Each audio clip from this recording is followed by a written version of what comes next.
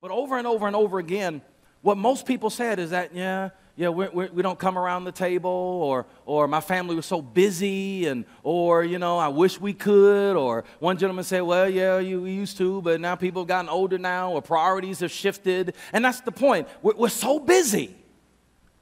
We're so busy that we have exchanged the table for drive-thrus.